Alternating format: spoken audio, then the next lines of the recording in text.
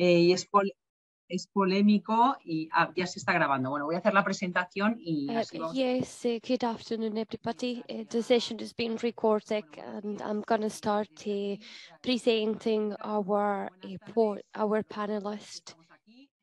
So thank you so much. Good afternoon, good morning. It's siesta time. So I think it's a huge effort, and that means that you're really, really interested in this meeting.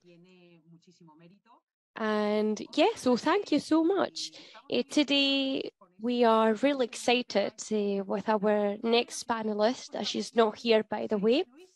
We started a while ago, and we're now on the 17th, the 15th.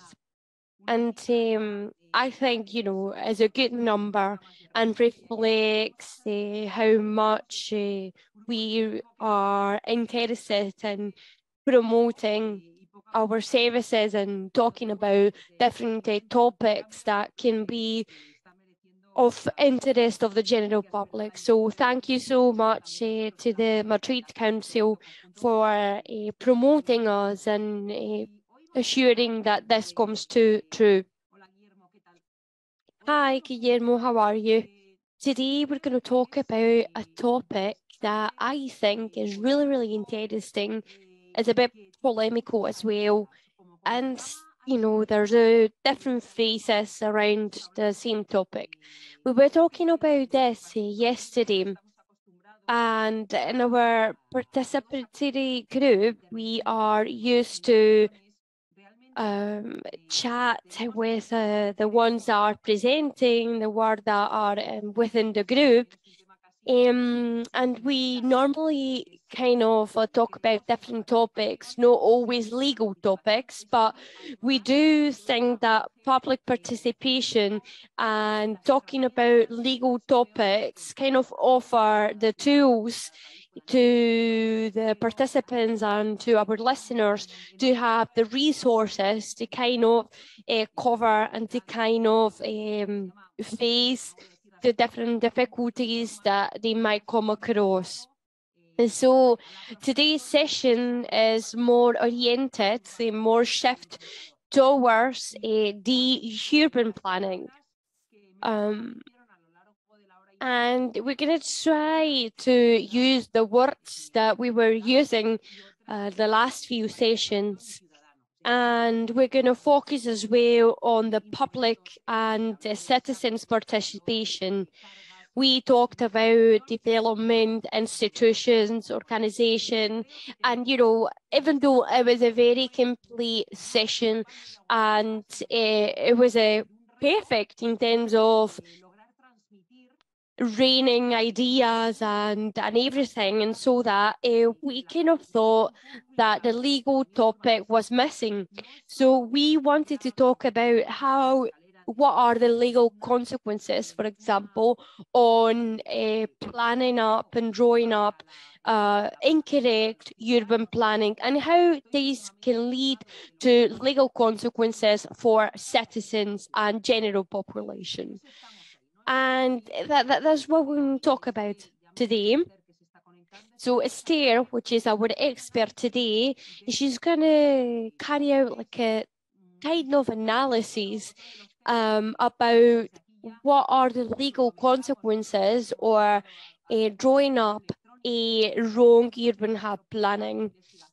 And as we already mentioned in our emails, we want to do an investigation, a research about what kind of a legal mechanism do the citizens have, and what legal mechanisms do the population know in terms of urban planning.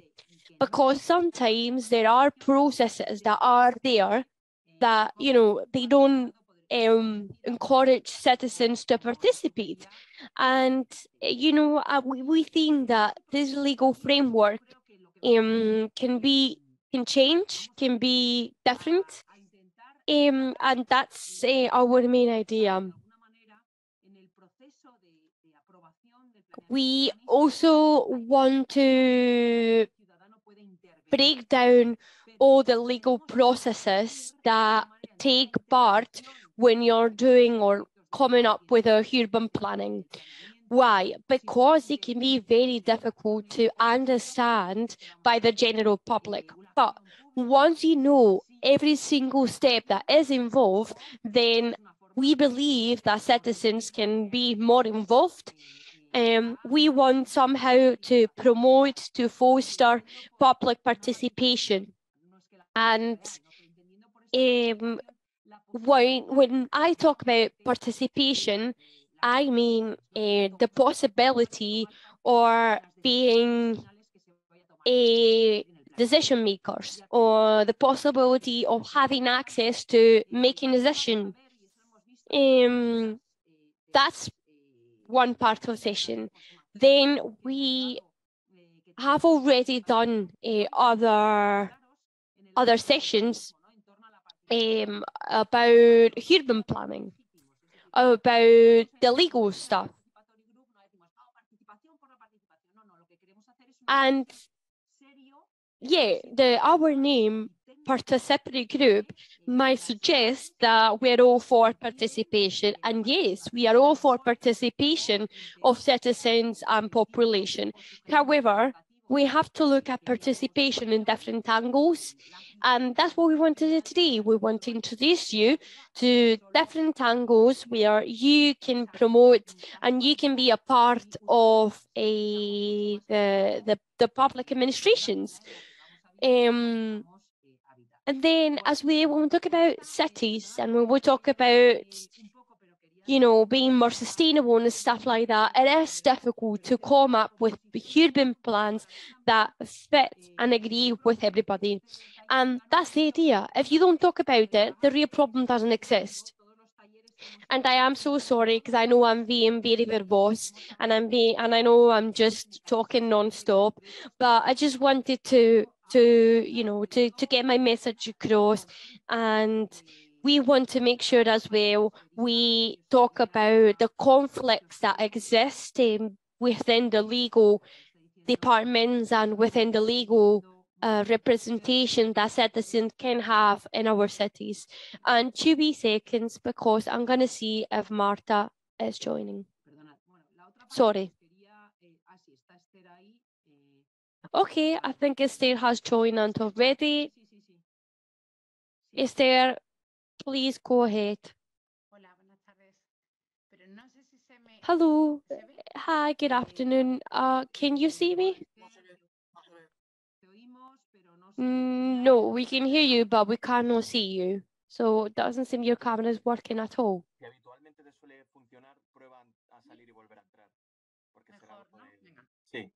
Pues lo intento un segundo. Vale, tranquila. Okay, it's a bit very strange because the camera normally works, but yeah, I'm gonna try again. Don't worry, Steve. You're fine. Thank you. Sorry, so following my speech and the things I want to talk about.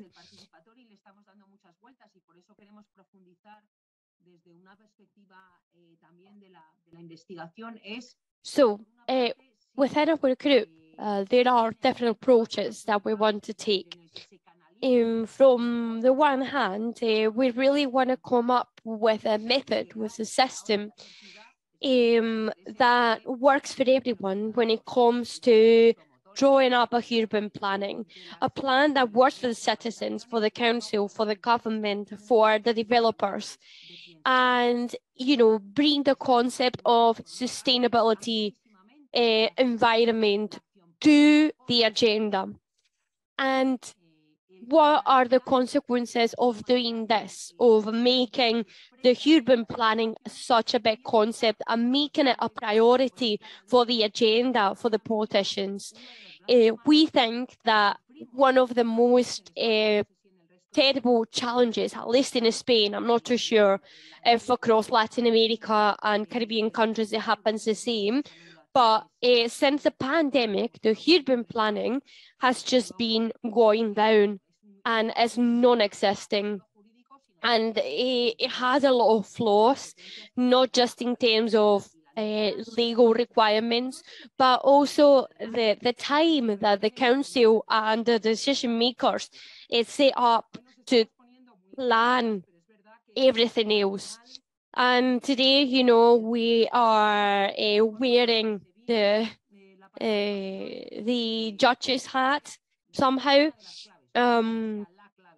But as I was saying, as I've been mentioning in the last 10 minutes, we think that participation is key, and we are self-aware, and we know that participation is not the solution, is not the magic solution to every single problem that we have in Spain, at least.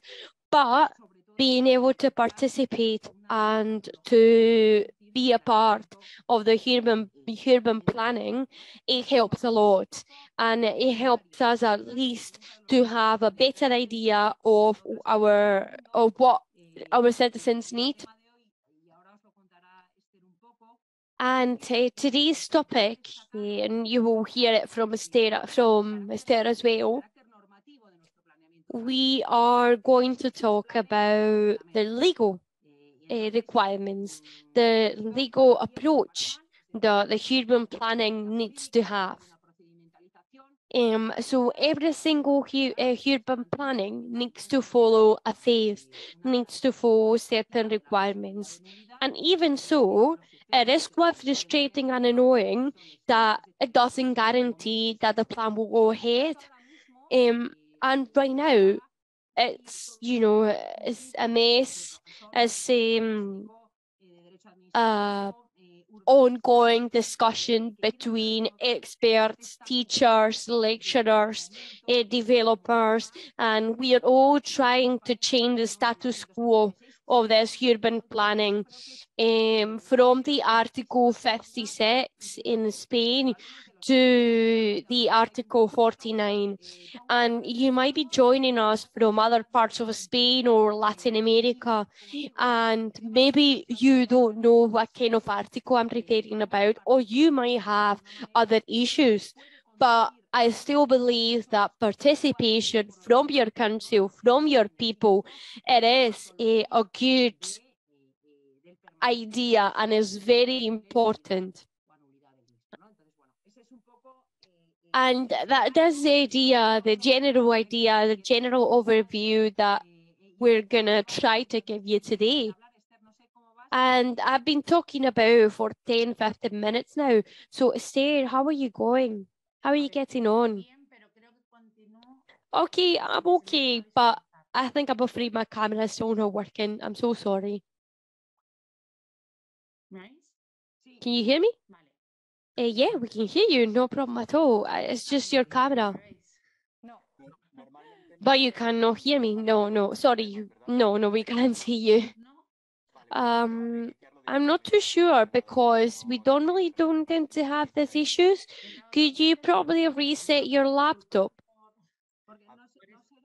Okay, I am really sorry because we are already behind the schedule. But do you think it's my issue or your issue? I'm not too sure, Sarah. You might be able to use your laptop or your phone. Okay, what I'm going to do in the meantime is just going to try to use another laptop. Sorry. I am so sorry. I'm just going to log out and then log back in.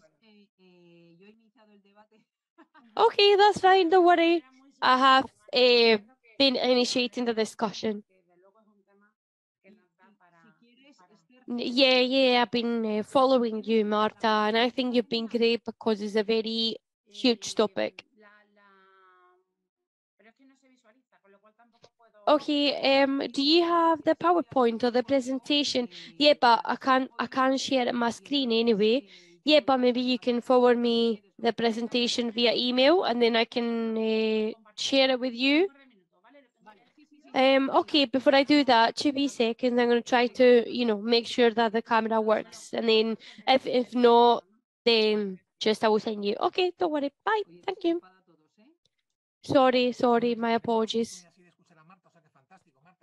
Well, no, that's fine. Honestly, don't worry, because at least, Marta, we have the opportunity to listen to you, which is great, No, no, I'm sorry, I'm a bit nervous actually. But before Esther starts, especially those that are following us, say, from Latin America, I just wanted to say as well that we do have the general overview from the lecturer's point of view. And I'm not too sure because I'm talking from a Spanish point of view. And maybe in Latin America, the participation or the average of people that participates is higher or maybe less. I'm not too sure. And, still just trying to juggle everything and trying to make sure everybody has got a voice, and we don't talk about only from Spain, we talk about from other communities too. And one of the topics that we talked about is, well, sorry, a discussion is an ongoing discussion that's going on in Madrid that they refers not to the legal procedure but to the final product. I've not heard much about it, but do you know, Jose Maria, how everything is going and if the process is closed? Yeah. So, like, the process has been closed. There was a lot of participation by the citizens. And there's been actually two processes going on, one called a POW and the other one called just normal procedures. And I can't remember the average of participants or the exact number, but basically it was a survey that went around in Madrid that was asking people about their future. Like, what aspects would you improve in the future? What would you improve within the public services? What do you think about the national utilities? What do you think about the NHS? What do you think about the urban plannings? A lot of general questions that the public could answer. And, if the response was positive, then we were super happy to report this back to the council and to come up with our own analysis. And, it was interesting. It was a bit, sorry, interesting. It was interesting overall.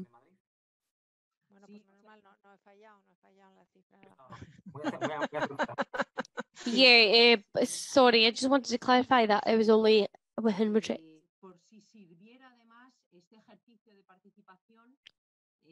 Yeah, I think this is a very good exercise because it's a very good example of how citizens can participate and can be involved in society. Maybe the results show us something that could be really interesting in other areas of the council.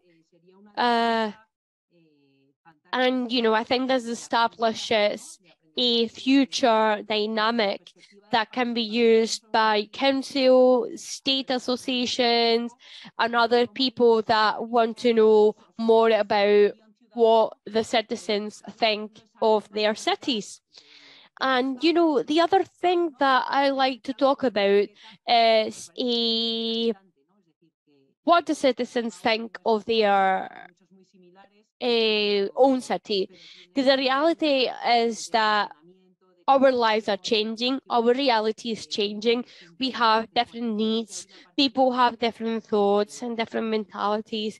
And, being able to participate in a survey like that, for example, gives the citizens the opportunity to feel more involved, more included. Esther, how are you getting on? I don't think she's in the meeting.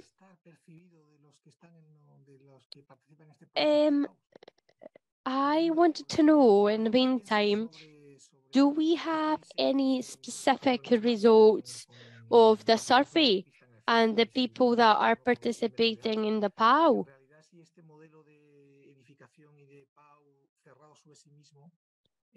produce más o menos bienestar a la población. And if you think that the citizens think that this project contributes to their well-being, to be fair, I don't know, because there are specific questions related to legal procedures. Other questions were more related to the well-being, others were more related to their time. But let me find the answers. Sorry, some of the questions. The questions were related to how do you, what do you think would contribute to your well-being within your community? How do you use the green spaces across and around your community? Do you think there are cities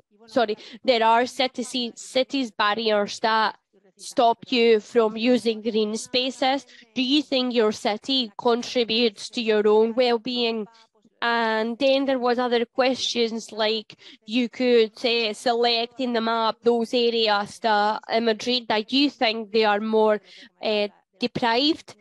And then, you know, it was a quick survey because it only take 15 minutes and then it would just close.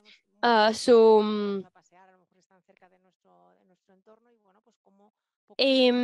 questions would just be referring to the well-being with yourself, your environment, your community, urban planning, and then there was questions that were not related to this at all.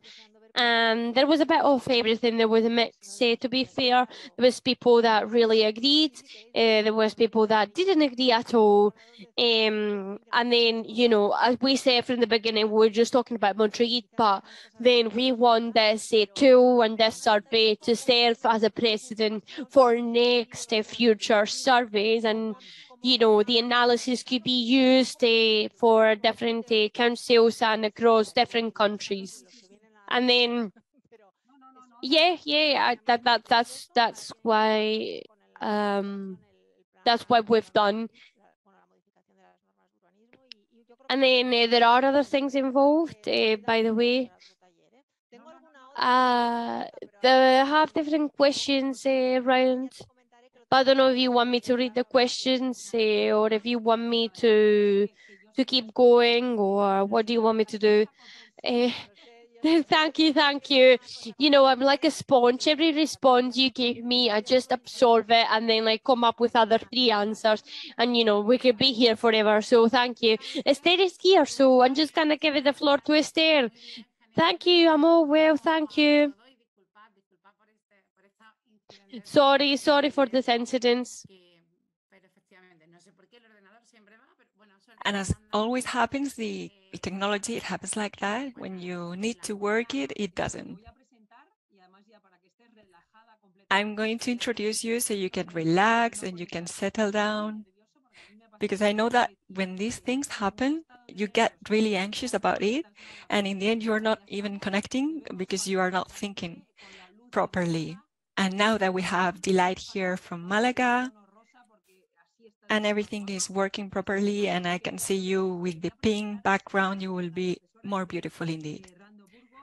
So I want to introduce you Esther Rando Burgos. She's an administrative law professor at Malaga's University. And besides being administrative law professor, she's specialized in general urban planning.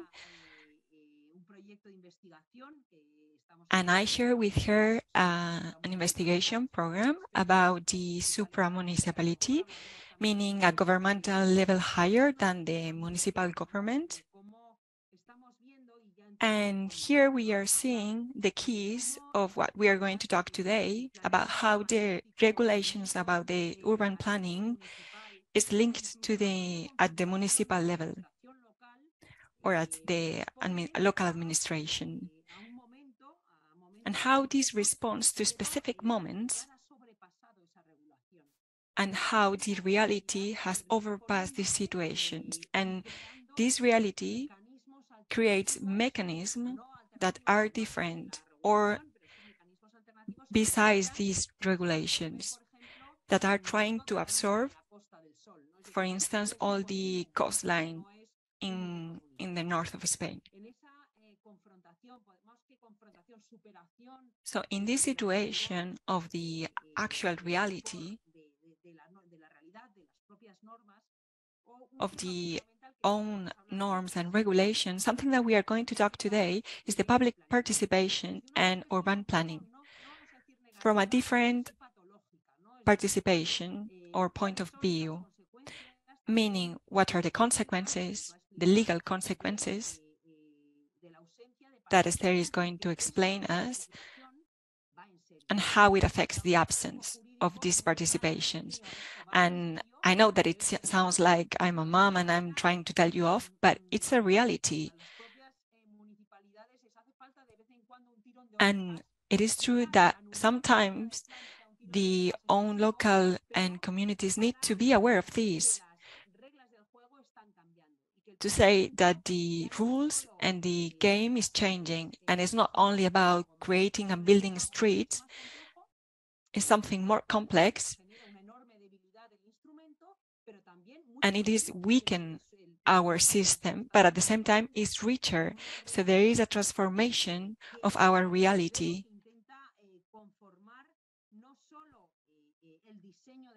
And it's changing the design of the houses, the dimension of the our society, about the economic and social and environmental regulation. So we have to take all this into account.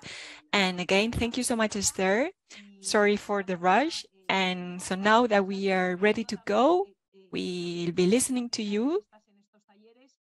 And as it's the first time that you are here in one of those workshops, you can see that we are kind of the same normally, but today we are a big group. I think it's because it's a rich debate. And if you want to talk, please feel free to raise your hand. You can also text something in the chat if you have any questions. Luis is always keeping an eye on it. You can also tell me. And if there is a question in the chat, we will ask you. And so you can also pause and keep going with the presentation when needed. So that's why we are here today. We need to cooperate and learn all together. And I let you the floor, and thank you so much once again, Esther. Thank you so much, Marta. It is a pleasure for me, as Luis was saying before, to listen to Marta. Given the delay that I couldn't connect, I miss a bit, but it is always a pleasure to listen to her and learn from her. Once again, apologies, and thank you so much to everyone that is here today, to the Town Hall of Madrid, to open the floor to this initiative, and of course to Marta Alore.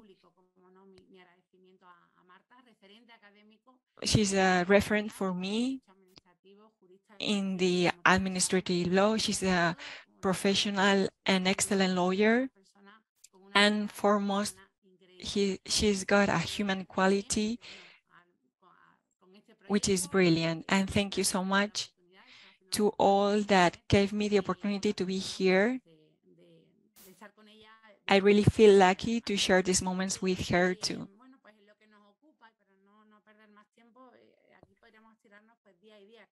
And without further ado, because we could be here talking and talking for hours, because as you mentioned before, it is a huge debate, but so much needed.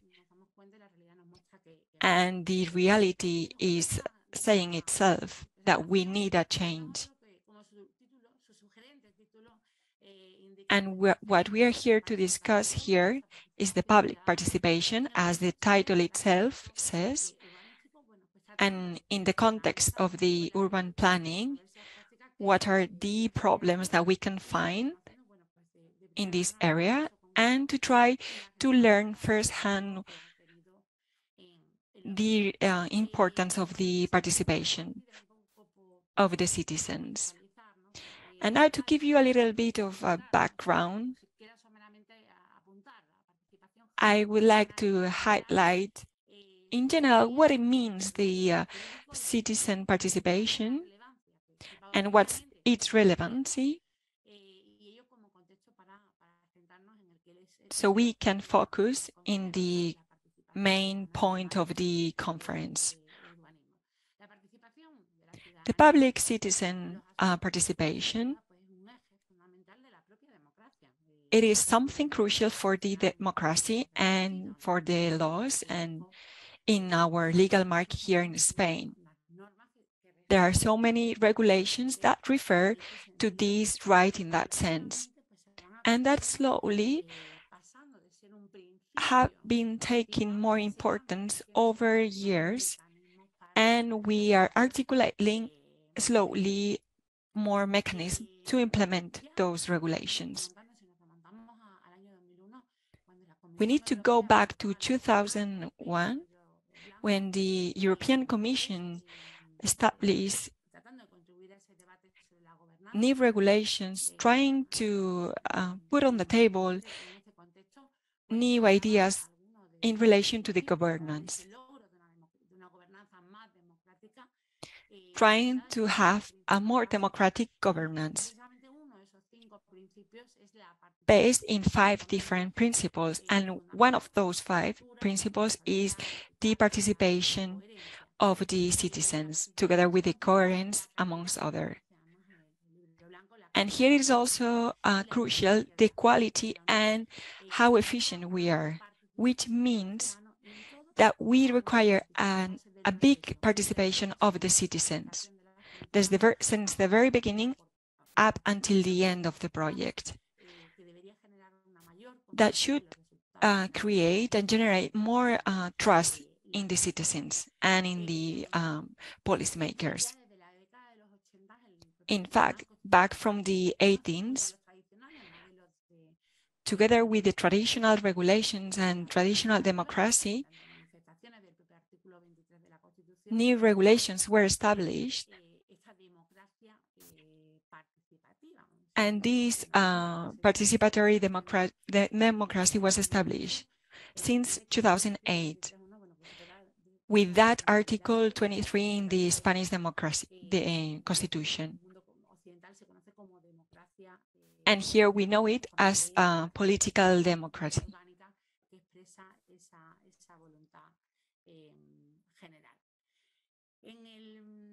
Se ha ido desde el contexto europeo, bueno, pues.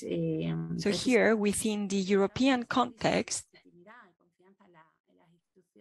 based on the trust of the Constitution and the different regulations, we have seen a hinder in the process.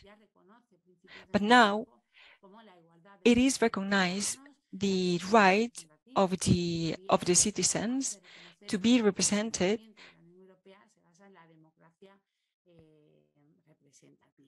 and how the representative democracy, it is the basis of our society. And we need to advance in that sense with the governments.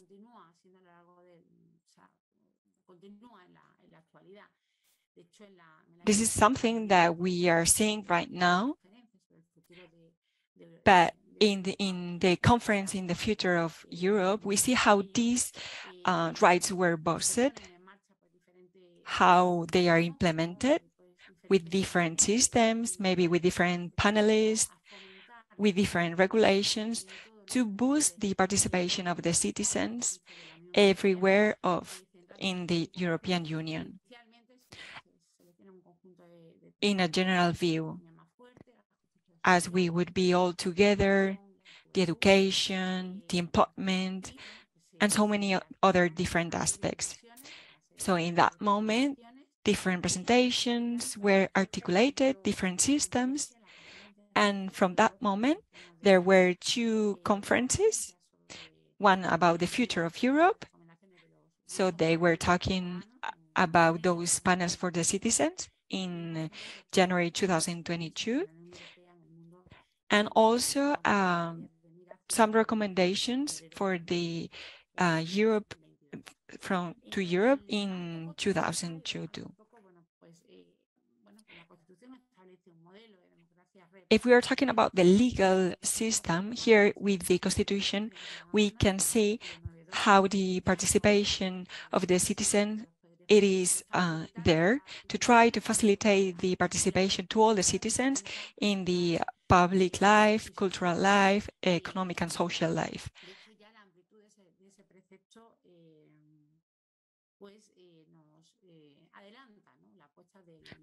So with that regulation, we could see a tip of what was coming after, to try to englobe and ask to all the citizens to participate at all those levels that I mentioned before. If we are focusing on this, we might say that this is the Article 23 and 25 that are consolidating an active participation from the citizens. Again, this is in the Spanish Constitution. From that general context, if we go to at a practical level, and as Marta mentioned before, we really need to differentiate the participation of the citizens with the public information that we have related to the urban planning. We have seen that in the urban planning, it has been like just a process as an information, public information, to have some power, the citizens, to complement and to boost these participation channels in an effective way. In this way, the citizens become part of this process. When they participate actively, creating those plannings, the governance, the transparencies, taking some decisions, the active value that the citizens represents, it is invaluable. And we need to put this into value. And from now on, some regulations related to the urban planning are putting this into words. And we have seen these change in this last year using a specific mechanism in an effective way,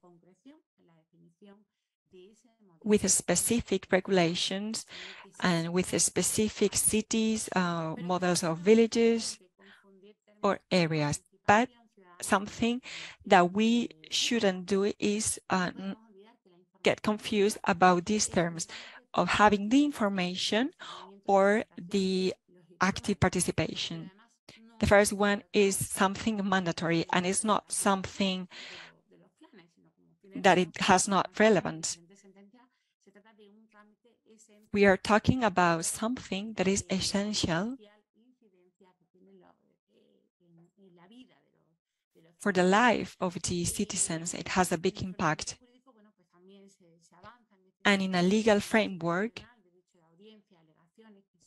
we have the traditional regulations related to the urban planning, but now we have seen how they are trying to include the participation of the citizens.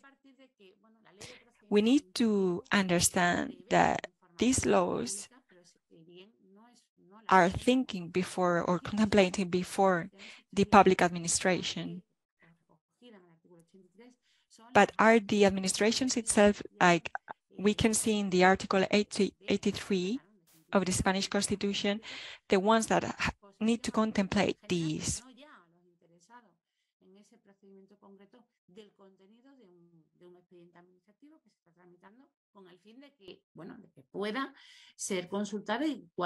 So in this way, any citizen that wants to check and see what happens or get informed should be able to do it. As I said before, in a general way, if we go to the Article 83, it is something only optional. However, in new regulations are doing some mandatory regulations for specific proceedings. And this is what happens in urban planning. When we are talking about urban planning,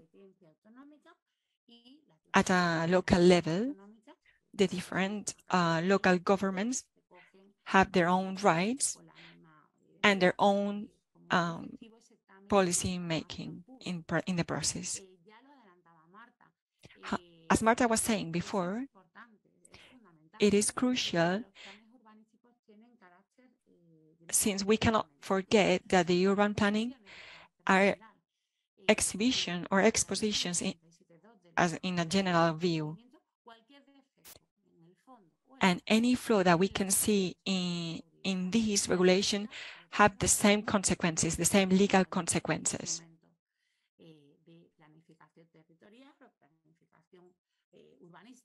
If we are talking about urban planning or special planning, and they have the same legal consequences, as I was saying.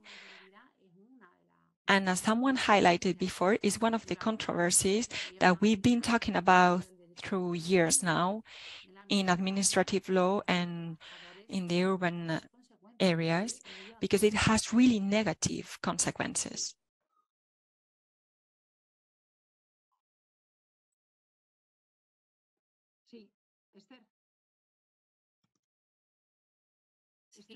Perdona que te interrumpa un momentito, porque quería en este panorama. Sorry to interrupt you for a minute, Esther, because I wanted to say something. Gerardo was here writing something in the chat. And this group is or like a traineeship group, and we are comparing constantly what is happening to us, and all these things that you are mentioning that are so clear for me, maybe they are not so clear in other aspects. And that's what Gerardo was saying from the PATH municipality.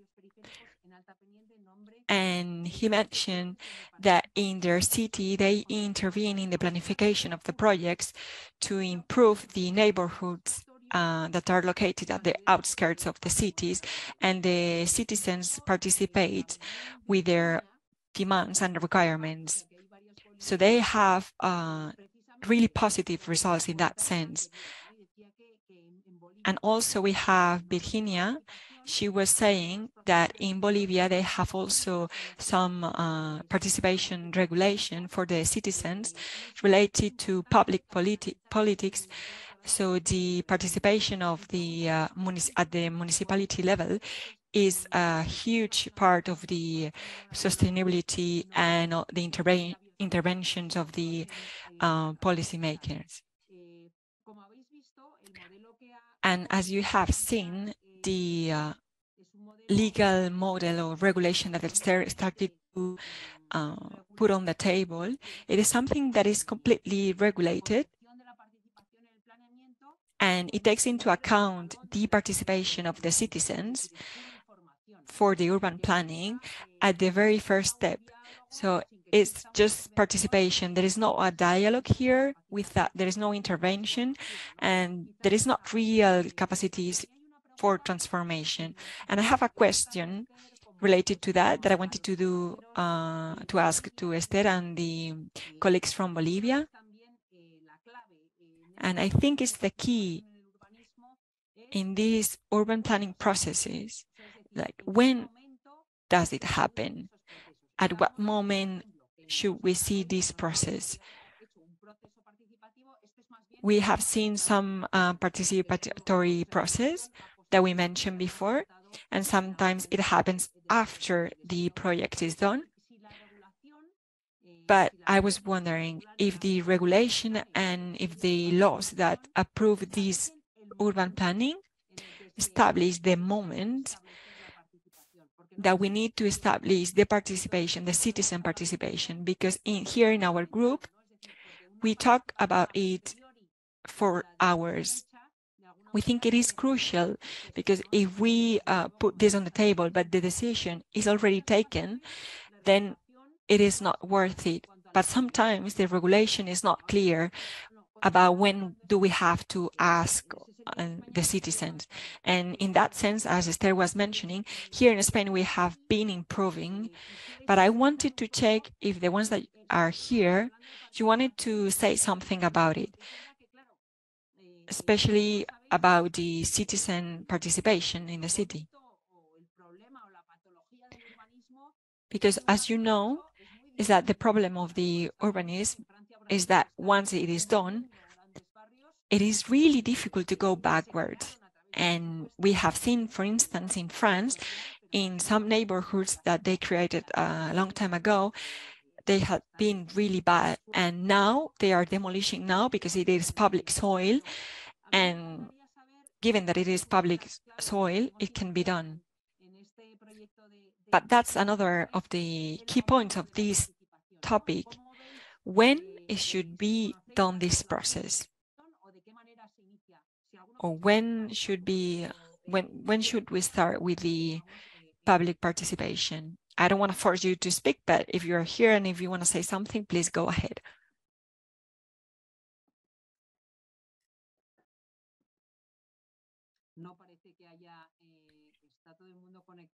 It doesn't seem like nobody wants to talk. Yes, I've seen that Ronald mentioned something, that they develop simultaneously the urban planning, and those are the basis for the future planning, together with the technical part of the planning. And this happens in La Paz, in Bolivia. So as it is simultaneously the participatory process, we can put together the result to formulate the final urban planning. And that's something that we also need to talk about, the technical aspects in the urban planning. This also happened in Plaza España. Without those processes, we need to think about if it is legally binding or not. And Susana, who is here too, she knows a lot about it too, because in the end, it's also a public decision. And so this can help us and guide us to keep up with the process or not. And so, Esther, I give you back the floor so you could catch up some air, and now you can continue. No, thank you, Marta, for these interesting points that you mentioned.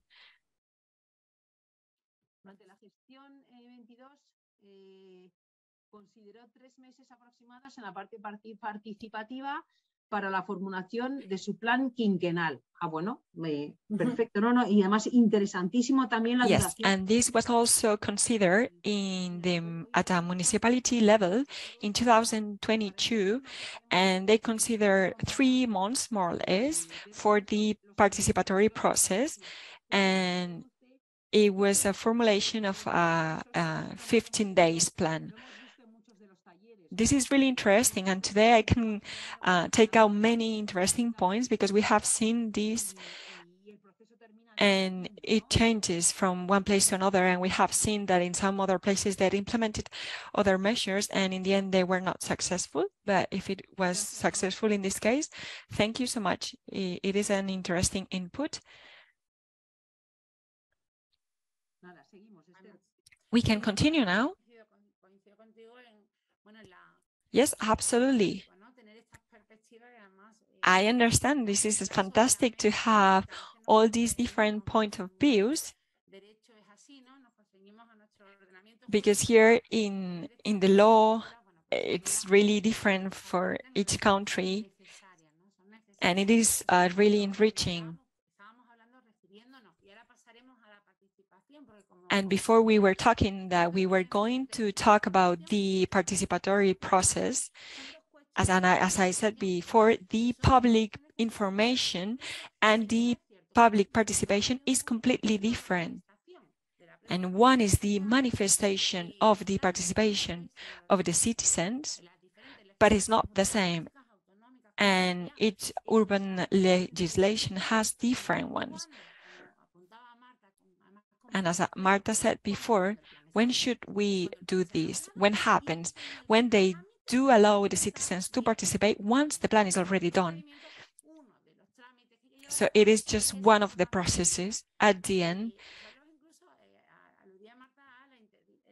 And before, they were also talking about the duration of the process. And sometimes it changes from one community to another. In some communities might be 1 month, in other 2, in other it might be 2 days. So the deadlines are really different from one place to another. And as I said before, this is really mandatory when we are talking about public information. Right now, we'll pass to the citizen participation, but this is just the information. And as I said, the planning is already done. And we have seen that by experience that they are not modify many things. Es un trámite preceptivo y en cuanto tal. Yeah, we just need to highlight that this is a kind of a procedural. And for example, if we miss or we kind of overlook one of the allocations, then there is a gap within the information. And how many allocations are you going to present to the court in your whole life? But if we miss out and then we overlook at any of the allocations, then we do have a problem because the citizens are not getting the whole information. And for example, just talking about here in the Costa del Sol, we had a huge, massive, controversial issue here in Malaga when they wanted to construct in Marbella, Estepona, Malaga city centre. So we have a planning that's going to be approved in 2006, but it's not until 2015, so a gap of 10 years. There's a court that comes back to us and says, no, sorry, your planning is not valid anymore. And what happens next? Then basically we have a no full-fledged within our hands that we need to redo, we need to rethink, and it was very frustrating because basically we had to present the whole documents again. They were the same documents. We had to do the same. And it's not very easy, to be fair, because, yeah, we had to do basically everything, but when we did it back in 2006, the rules were ones, and then when we had to do it again back in 2015, the rules were other ones. So, and, you know, when we talk about hearings, I like to talk about votes, particular votes. Some of the people that draw their allocations, they just thought it. They just say, okay, I want to allocate, I want to appeal. And then the court believes that somehow their right has been overlooked at, and then we have to do everything again. And, you know, this is not a joke. This is not a cute story. This is not an anecdote. It's a fact of we've been working for over 10 years to get this or urban planning draw up and all set up. And then the court comes back to us and says, you know what? No, you can't do it. It's no. And when I talk to my students about this, I always say, look, you have to know the rules of the game. And what are the rules of the game? The procedures. Because if you don't follow the procedures, if you don't follow the rules, then you have massive, huge legal consequences, and then it ends up in allocations. And the court takes forever to come back to you and say your allegation has been no, your allegation cannot be flagged. And this is real frustrating and can destroy years and years of work. And you never know. It could be from one reason, for another reason. You never know. But, you know, the result is what it is.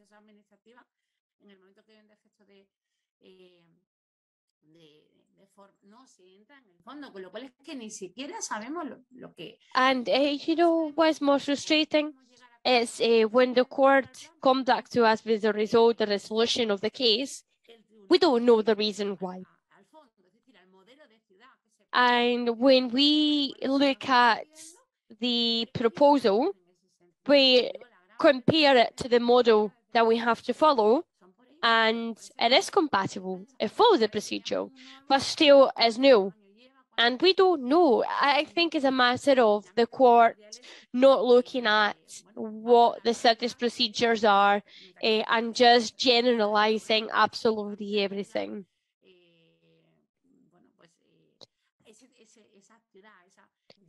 And when another issue is when you're presenting a plan, like say today, 14th of June 2023, you draw up a proposal on a plan with the city that you have. But maybe when it gets to the court and when it gets to the legal stuff, the city has changed. And what are they going to think? That your plan is not valid, that your plan is due. So that's one thing that I wanted to get across. That's one thing that I wanted to tell you about. And now we're going to talk about participation. So how do we go around the participation? We have to come up with a plan A. Because people, when you're talking about cities, people, they think about their cities, the opportunities, the public transport, the national utilities that the city has, everything that the city has. So that's their model, that's their perspective. So you need their participation, you need their point of view in order to come up with a urban plan. Urban planning, sorry. And sometimes it's not a case of lack of resources, it's a case of time, it's a case of notifying the procedure and sharing the information with the citizens in this case. And this is the main difference between participation and knowing or sharing the legal procedures. Of course, we need to take into account the legal framework. We cannot just ignore it at all. We need it. We need to follow it. Then the other solution that we can implement, it's a forecasting and coming up with a plan B, which means taking into account the citizens' participation.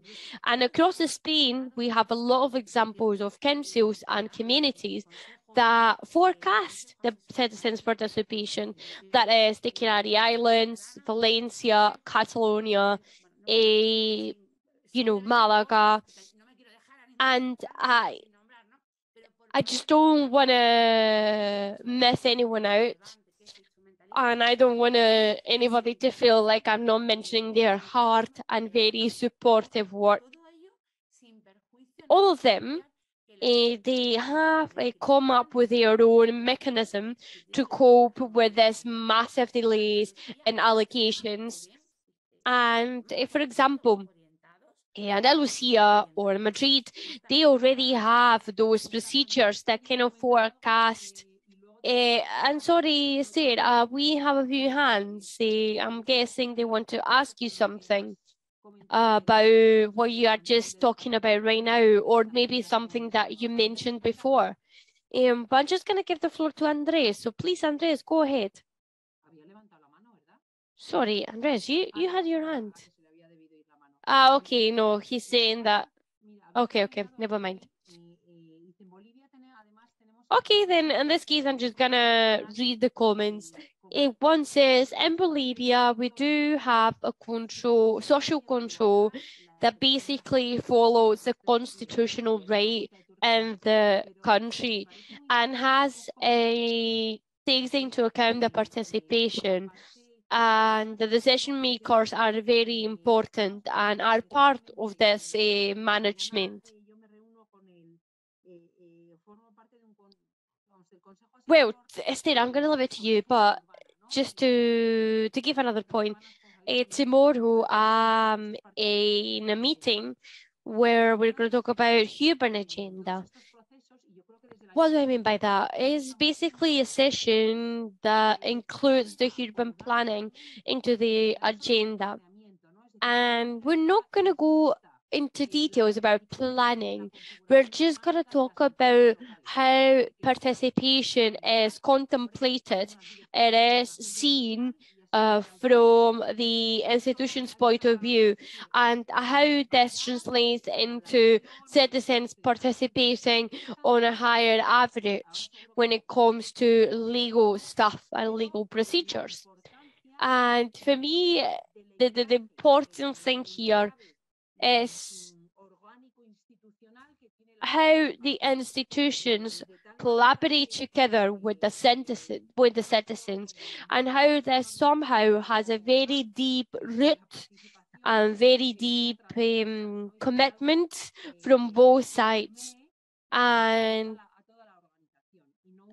this collaboration, this communication between both parts establishes a mechanism that helps the institutions and the organizations to know more about their citizens, about what their citizens think about the cities, about the population, about the national utilities, and so on. So I think this is important, and we have to talk about it because somehow it canalizes the participation. And, I think this is gaining territory and is gaining definitely importance in Spain and in Spain's agenda from the government. I don't know about the other countries, but hold on, if we are receiving more information about other countries. For example, in Guadalajara, Mexico, 3 months ago, there was a huge dialogue, a huge discuss with the López Mateo and one of the organizations to kind of make the citizens more transitable for the citizens, and that leads to decision makers to be more present and to have a bigger voice. I think you're highlighting a very important point, because that means that the developers, that the urban institutions, they are incorporating and they are allowing participants and citizens to participate and have a bigger presence when it comes to those discussions.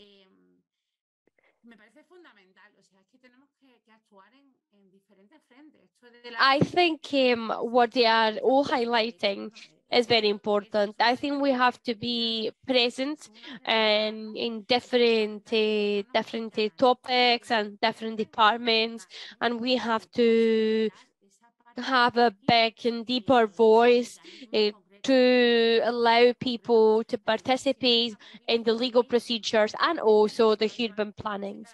Because if the law doesn't allow citizens to participate on those public matters, on those state decisions, and then the decision makers are not allowing everybody to feel included, and there's no improvement from there.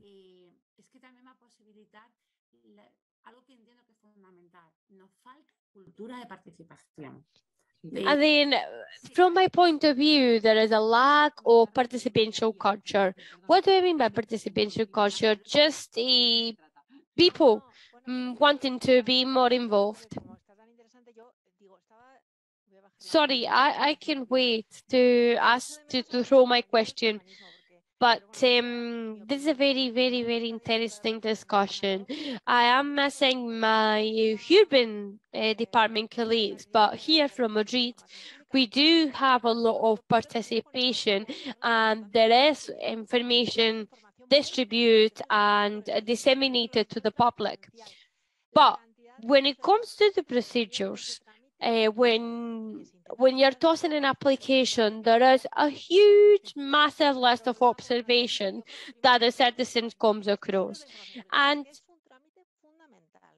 I think we also say, no, it is important to inform the citizens and then they know how to act. But I think this is just bonkers, it's wrong, because it's a huge procedure, it's a massive document paper. There's a lot of laws to take into account, and then sometimes as well, at least in Madrid, we have two different organs. One that works for only urban planning, and then another department that works with external organizations and decision makers, universities, lecturers, and so on. And we've been establishing different discussions about how we can foster, how we can promote the improvement of the economical situation in the city, because by coming up with urban plannings, then we are activating the potential economic resources of the city.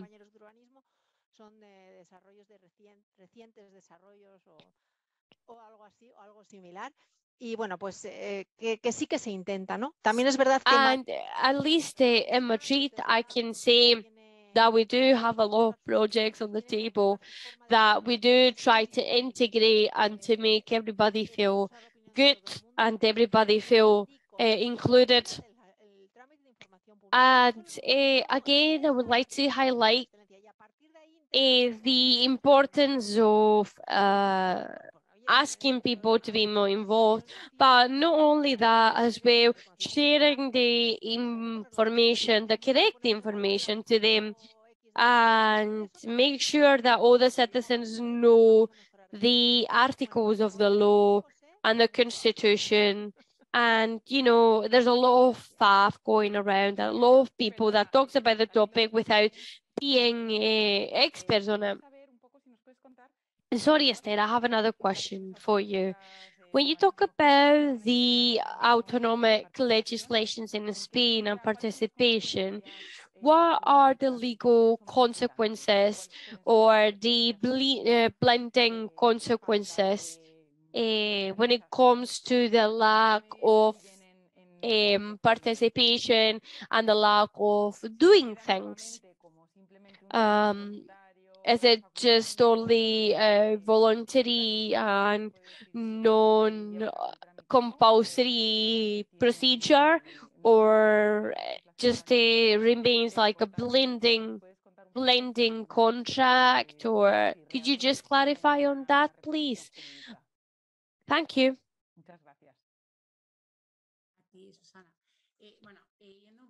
Yes, no problem. I'm just gonna try to answer all your questions. I think regarding the first questions, I totally agree with you. It wasn't more a question, it was just a statement. But yeah, again, I totally agree. I think we have to be flexible and open-minded in this sense, because when I was saying before, it just doesn't matter really the information we give to the citizens, because when you're drawing up a urban plan and then it goes to the court and they have to prove it, you've already done it. And you have come up with this plan in terms of and following the features of your city at the moment. But I think participation from the citizens is just fundamental, is very important. Just to give you an example, when we draw up a plan and this plan just results approved, then we have to inform the citizens what's going to happen. we have to be self-aware and realize that we are very slow in approving and coming up with ideas.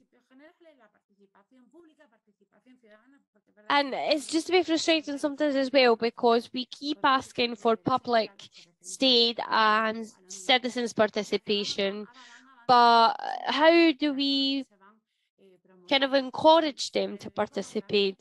How do we make sure they want to participate and they want to know more about our projects? But going back to the second question, no, it wouldn't be a case of a blinding procedure. It would be a case of there's no law of legal consequences. We are advancing on that. And I'm just talking of the cases that I know from the first hand. And for example, I think there's a very well-known case across Spain that we had some plan going on in Marbella and it got nulled. Then we had to redo it again. And now it's been approved and it's just taking place very soon. And that was thanks to the council and the high participation that the project received. And, you know, it was just a model that was kind of fostering people to be more involved, to look after their city, to basically reconstruct and remodel it, how the city works for its citizens. And yes, again, I think we are very slow when it comes to accepting, to approve, and everything else. But we are on the right track, and we are doing things. I don't know if I have answered your question, Marta. Yeah, I think you have, because sometimes, you know, it's not about being willing of doing things, it's about getting things done, because we talk a lot and we come up with a lot of ideas, but at the end of the day, if those ideas and those thoughts they're not written down and they're not implementing, they are only that. I also have another question, if I may ask, Esther. I am Luis. Esther, you keep saying that the participation is improving, and my observation would be, well, could have been worse. And, you know, sometimes we just think, oh yeah, this thing is improving, but the reality is that it couldn't be worse. So what do you think about this? What example would you give us? How do you think participation could have a negative impact? And if so, could you give us examples? Thank you. Yeah, absolutely no problem at all. And also, guys, it's an open mic session. Please feel free to intervene and cut me off anytime. I think most of the times we think the legal procedures are something very slow. And, you know, on our daily basis, we need to contact an administration, and we need to contact state public sectors. And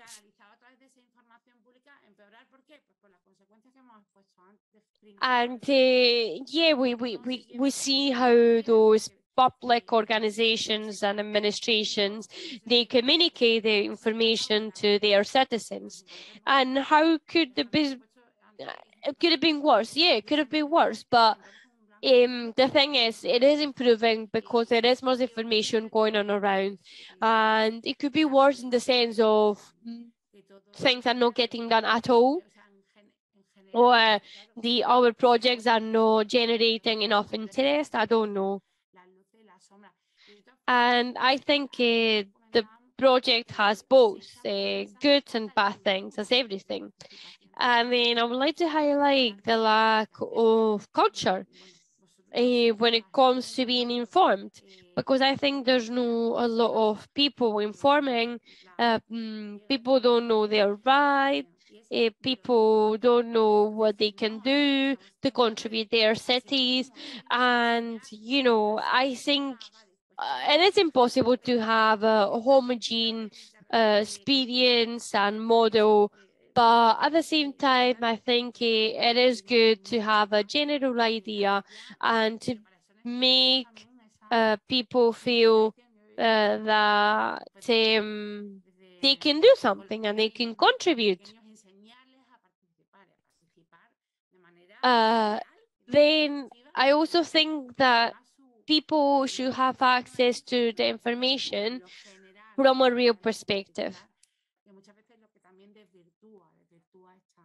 And I think sometimes people get put off participating because of the lack of information. So I think it is important to have this culture.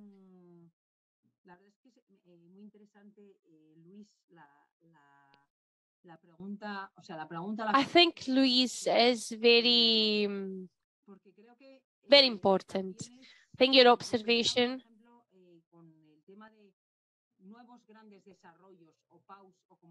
For example, the big new house, or whatever you want to call it. And just to give you an example, one of my students, he's doing a dissertation about the situation and logistics in Alcorcón. Alcorcón is a county very far away from the city centre. And this student is analyzing the perimeter, the land of this county, and how this can be transformed and applicable to Madrid. And I think I'm not exaggerating when I say that our country is acting the same way, for example, as China.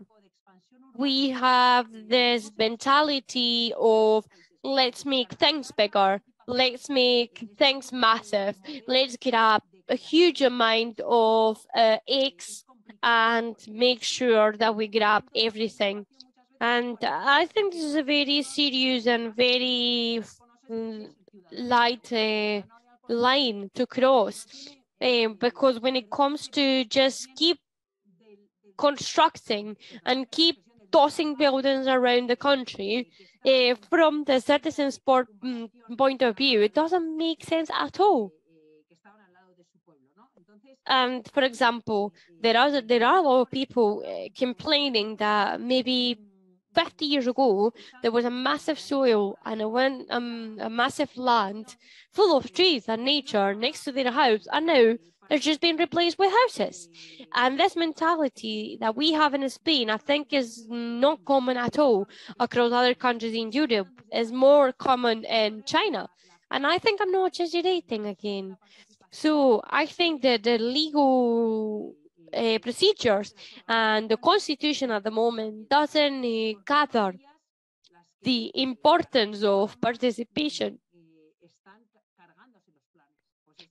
And somehow it's not our fault that the plans are being nulled. It's not our fault that the court keeps getting back to us. And the reason why the court keeps coming back to us with a negative result is because we're lacking environmental plans, environmental measures, environmental procedures, and we're overlooking at all these facts that are very important right now. So for me, when I get a response back from the court and it's negative, I'm like, okay, let's analyze why the court thinks the way it is. And sometimes you have a paradise, a green space area that is going to be absolutely destroyed by a bunch of buildings, and people do not understand this. And I think that's the reason why we're in constant conflict with the developers and the citizens Why is the reason, or why is the economical reason behind all this? Why are the citizens not involved? Why people think that constructing building is that bad? And when we analyze all these topics, when we analyze all these issues, then we have a clear answer of why we cannot exist without the citizens. Un puente y al final hemos puesto un espanto de escalera de mecánica, pero es If lo que I hemos... wanted to build a bridge and in the end we put an escalator, then obviously the participation is gonna be hindered. But in this conflict, which I think is the passionate part of the urbanism, how can we translate this to the participation area and how can facilitate these the final result? And not only see the improvements at the end, but just to avoid that at least it doesn't move forward the project. I don't know what you think about that. I do agree with you, it's just that I didn't want to interrupt. But I think this is not only for urban planning, but in general, for the participation, we can translate this everywhere. Because sometimes we can see really simple questions when they formulate them, and it seems that it's not something important. Because from the upper levels, sometimes they say that we need to explain these in a plain language, and through this process, something gets lost in the way. And of course, people and citizens, they need to protest and say, I want here this tree or I need this here, but we need to simplify this process. Because maybe we do not know that much about the urbanism, about the urban planning, and it can be really boring. So if they create these forms and they are really in a technical vocabulary, it might hinder the participatory process. And sorry that I interrupt you, not at all, because we are here for that, so thank you.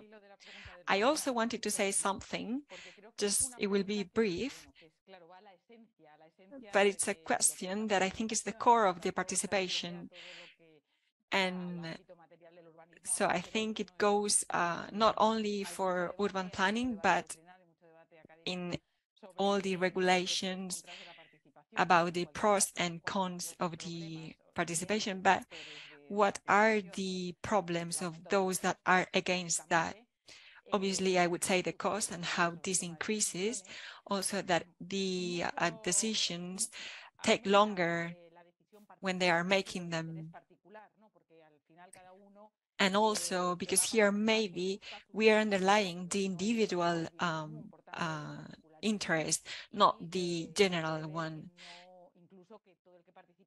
So not all that are participating represent the general interest, because we would need to ask everyone in the population to validate this and to make it a legitimate process. And sometimes there are some citizens that they participate, but they are not constant and they get tired of participating, and we cannot ask them to be consistent. So there are different arguments in that sense, that opening these debates or giving that hand and these spaces for the citizens to participate are not that good for the final decision. So what do we need to do? I think we need to find a balance. We need to do the urban planning and find the way of participation of the citizens in different ways. There are so many workshops, there are so many ways that we can do it, and not all of them are valid. So we need to adapt them for each case. And I think that's the key of success. We need to find the mechanism, the duration, what's the moment that we are living, what's the tool that we are using. Because if we do not contemplate all these contexts, it might create participatory fatigue, as we were saying, and then the citizens are not willing to participate. And I think that's the key for this debate. Thank you so much. That's what I wanted to say. Antonio? Yes, what I wanted to say, first of all, is I really like this question. I think it's fantastic. And I think the problem here is to give some power that we do not have for the citizens, because afterwards, maybe there is a lobby, a society, an association, a company. It can be any stakeholder that have the final decision if they intervene. So together with the citizen participation, we need to have a legal technique with quality in order to avoid these kind of problems. And the second key point that we have here is the new design of the city. I think that here we have two different scales. How are we going to create a new city? Here we have a vision and a strategy plan. We need to take into account many things such as new industries, new spaces that are going to be there in the long run. As you know, in most of the cities, we can have an old city town. It doesn't need to be here in Madrid. It can be in another city, but we have different neighborhoods. So in these definitions of the cities, what happens after when they are doing the urban planning? Because it doesn't seem that afterwards we are going to be that effective. So I think that's a limitation. The second one is this one. The first one was to give that power to the citizens that they actually do not have. There is always some people or some stakeholders that can interfere, and if the process is not correct, then that decision that the citizen made is not going to take place. And then the point of the construction of the environment, as we were mentioning before in Alconcon, we are talking about urban planning as big that it will create a boost, but we also need to think and to debate within important architects, important urban plannings, to have many aspects into consideration. Thank you so much. Now we are all quiet, but I would like to highlight that we also need to defend the public interest from those lobbies or those groups that are trying to put first their own intentions and their own interests. And we need to explain why we took this decision, that it was not something random. And so we can give voice to those minorities. I know this sounds really poetic, but it is like this.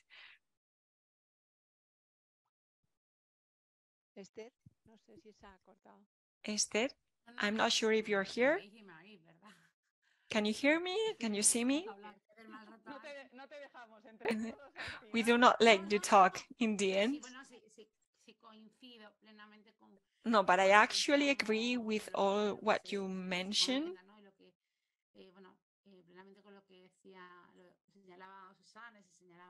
And as Susana was mentioning, how important it is that the process is legitimate and that we educate the citizens to participate. That is a effective participation, not just a random process of participating. We need to teach, to educate the citizens and not thinking in a particular level, but at a general level. And I think this is crucial. And I'm proactive in that way. I think since the very beginning, even for the children, we need to educate in that sense, such as with the urban agenda, that we have a document and it's focused for the children, like for primary school, more or less. And so at that early stage, they can understand and learn how the city, same way as their own house and their toys, belong to them.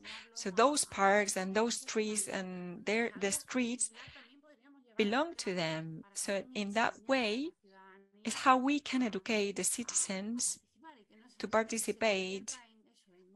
And in this way, it won't be something dull and slow and a bureaucratic process, and it will be an effective participation process that will add value. That's the end that we want. We have seen this bureaucratic process, but we also have other regulations, and this is not something new. And with the new technologies, we have websites, so we have so many tools to promote and boost this process. Like, for instance, today, most of you are in Madrid, but some are in other places, and it doesn't matter. We have so many ways of doing this, and we can do it.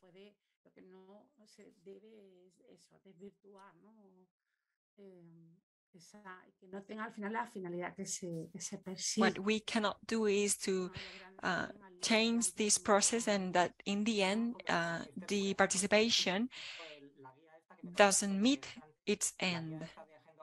I'm going to share with you the guidelines that Esther was mentioning for children, and here you have it in the chat, the urban agenda. Thank you so much, Luis. It is really interesting, I promise.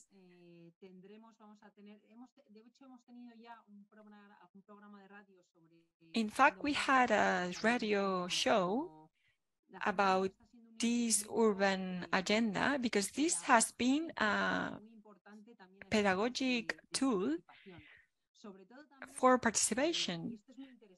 And this is really interesting, I believe. I'm working right now with this, and maybe we can do a workshop about this.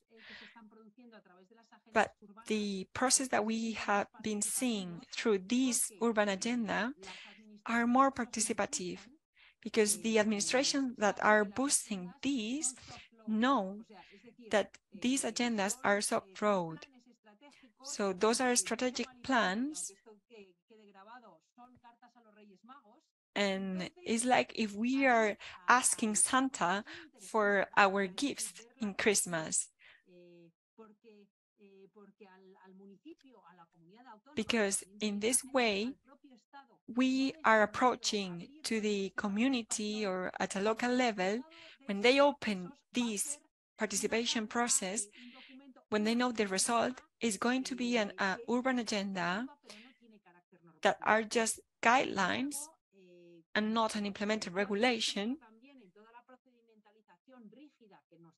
However, with the regulations that are more strict in the urban planning area, when we are talking about the regulations and the legal effects that it has, that's important. And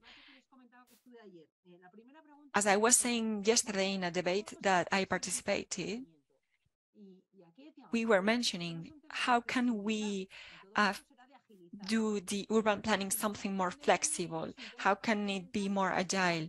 Well, it's something that we can boost from the citizens, but we need to change our way of thinking. We need to create a new way of planning. So here we can see that with participation, it happens kind of the same. The processes are easier when the results that we are going to obtain are not binding for the administrations that are providing them. Because in that way, they feel free to have all those opinions knowing that it has not legal consequences. And something to take into account is that something that from a legal perspective we could say, yeah, well, if it's not blinding, what happens? What do we do with this? But in some sense, in a legal context in Spain, boosting these processes through the urban planning can help to the citizens to participate. So it has that double reading, double meaning, and I think it is interesting. And as Susana mentioned before, there is not a secret recipe. We need to find the balance. Each process, each locality and municipality have their own way of proceeding, and they should find their own methods to adapt to the circumstances. And I do not know, Esther, if you would like to give like the final pill and the final example, because I think we could keep talking about this for hours. And I know that before it was a little dense in a legal sense, but I think we also do need to know about this, face this legal reality, because sometimes it's this legal reality, the one that limits us. And finally, I see here Juan, because I've seen that he's been here, but he wouldn't say anything. So that was something curious. Okay, go ahead, Joan. I'll give you the floor. I cannot hear you. There you go. I don't want to wrap up, but I wanted to thank you to the participatory group to invite me here today. And I want to say that I'm really happy to meet Esther, because I've been working on something based on your work. So I will comment this on with you on Sidebar. But I need to say that this debate was interesting. And I would like to highlight two key points that we mentioned today. Marta mentioned the conflict that we can find in urban planning. And one is that we are willing to receive and to learn bad news. And I think that's important, especially in extreme situations,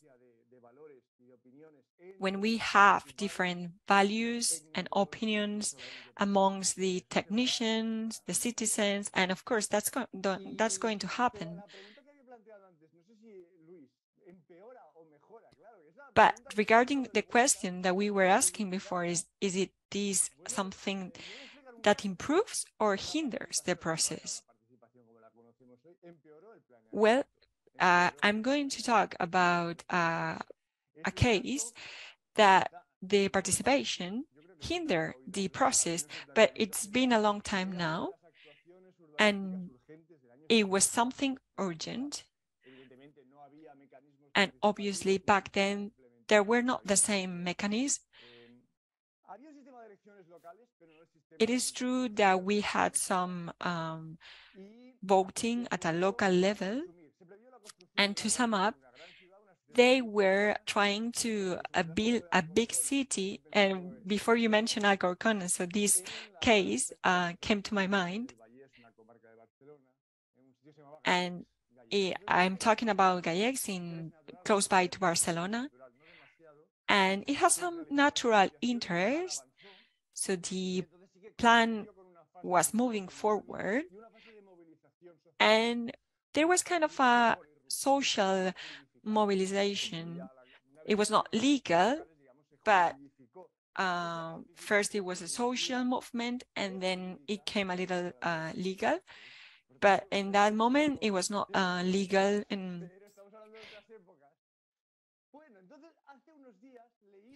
And not long ago, I read an article from a well-known architect that was defending the initial plan. The plan, I must say, that it did not move forward. It started, but then there was some hippies living around. But that architect said that the ones that were promoting that planning were one of the best technicians at a European level. And the solution that they were going to implement, it was going to be much better in 40 years. It was going to be an improved society. And he was saying, and in that moment, it was not the perfect participation.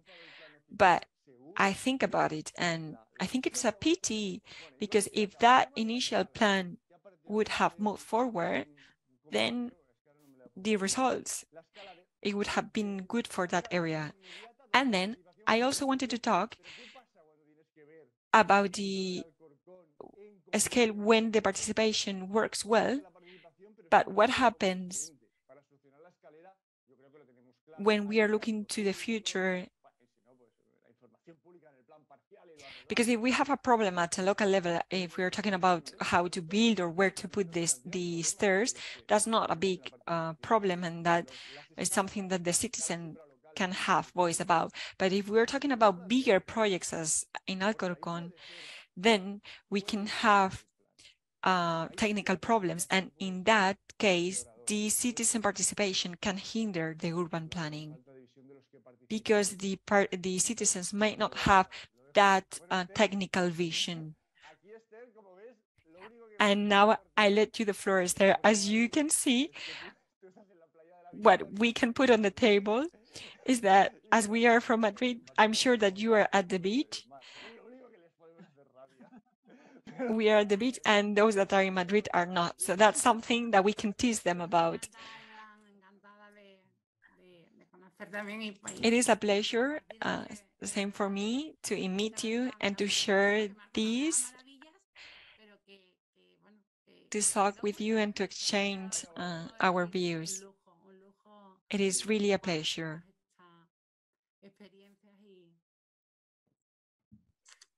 And to learn about all those experiences. I don't know if you have any other questions or comments. Luis was mentioning that the participation can hinder if the citizens are defining their own interests. Please, if you could share that article that you were mentioning about the architect.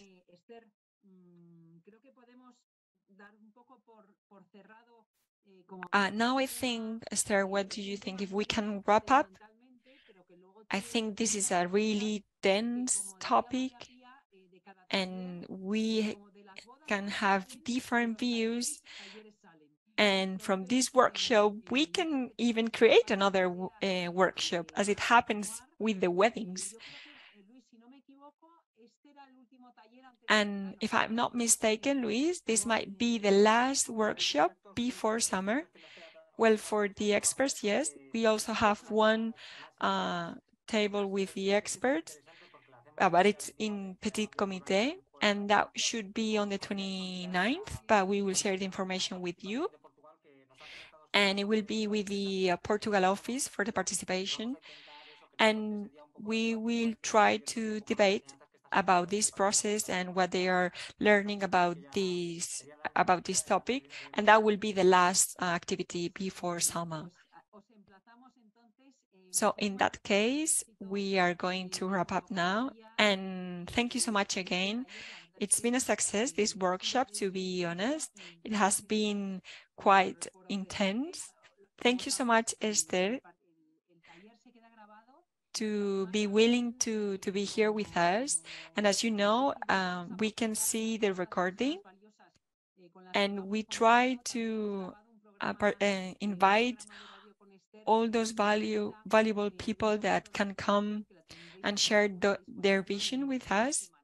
And you will see, for instance, with Esther, something that we recorded, and I think you will have it next week. We don't have it yet, but we're working on it. And we are trying to dose these talks, but surely you will have it. And also, for those that are connected here, if you have any specific or interesting case that you would like to share with us, we can even meet before, we can talk about the specific case, and we can compare our visions, cases that improve, cases that got worse, because in this way we can implement to the participatory group how do we organize, what activities can we do, and also it can be a platform for you so we can listen to you and we can get to know you. So once again, thank you so much to everyone to be here. Antonia, Susana, Marta, Luis, Cristina, Joan, I was missing you. And actually it was my fault because I didn't share with you the link. And thank you so much to everyone that was here today. Thank you so much, everyone. See you soon. Thank you. Bye. Adiós, adiós. Luego, Gracias. chao. Adiós. Hasta luego.